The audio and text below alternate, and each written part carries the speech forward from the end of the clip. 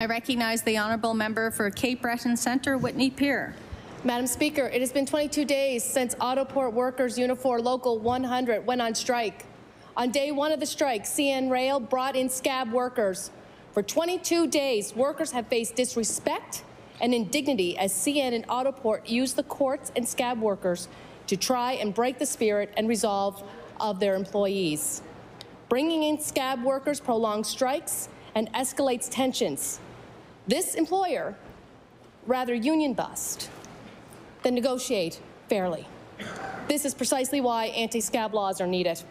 We stand in solidarity with the striking workers at Autoport. CN Rail must end the use of Scab labour and bargain in good faith. Solidarity. Thank you, Madam Speaker.